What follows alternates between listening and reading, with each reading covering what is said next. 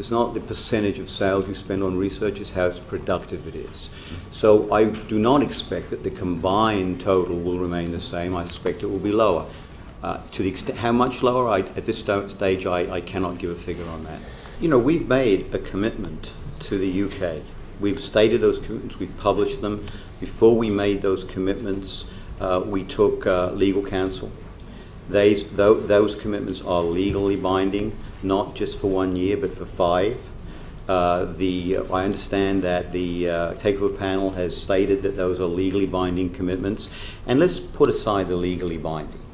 I'm here today to make those commitments. I intend to honor those commitments. The Pfizer board voted on those commitments. We will honor those commitments.